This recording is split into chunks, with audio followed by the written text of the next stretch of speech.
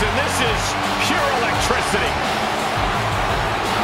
I feel like the entire arena is shaking right now. It's all thanks to the unmatched power of the Brahma Bull.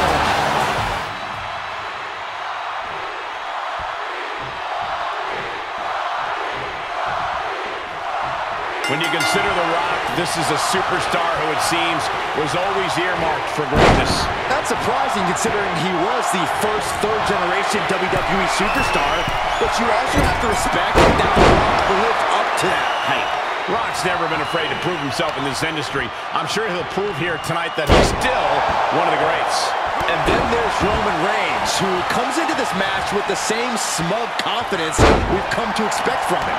You'd be smug too if you were Roman Reigns. He's a powerhouse superstar who tends to get whatever he wants. And tonight, he wants to win. Teed off. Oh, stomping away. Well scoured by the good one. What a knockout punch. Oh, man. Boom. DDT. Boom. Did you hear the impact? Yeah. Ooh, kick right to the gut. Strong suplex. The Rock's ability to survive in ring against even the strongest and most hard-hitting opponents has proven that he's astoundingly well-conditioned. Into the pin attempt.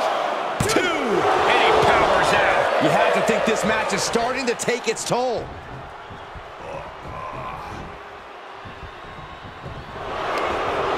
The Rock saw that one coming.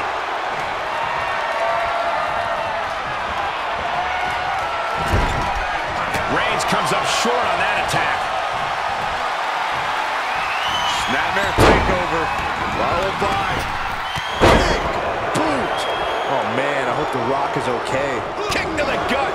The Rock hoping to head this attack off at the pass. Great job here, overwhelming The Rock with as much battle damage as he possibly can without giving the Great One a chance to breathe. Ah, what a smash.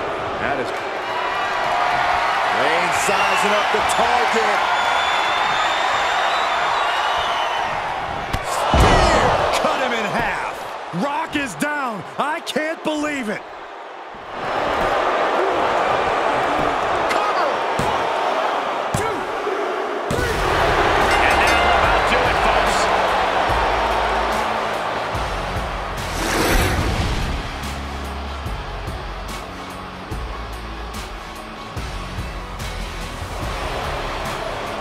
Seemed like a pretty easy day at the office right there. Never a doubt, barely a moment's suspense. This one was about as lopsided as they come.